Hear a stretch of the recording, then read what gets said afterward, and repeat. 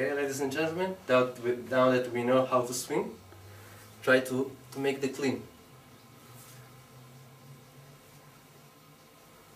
Pay attention to the position of the arm. Keep your arm very close to your body to use all the hip motion. And when you're here, clean.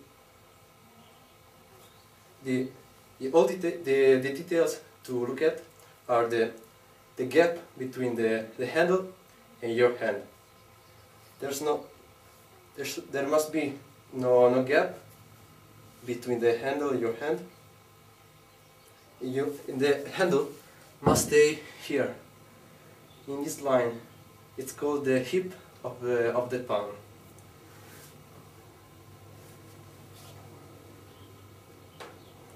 From here, you rest in this position, where your elbow rests on your hip flexor crest, iliac crest. You can stay here resting. Knees locked, rest here.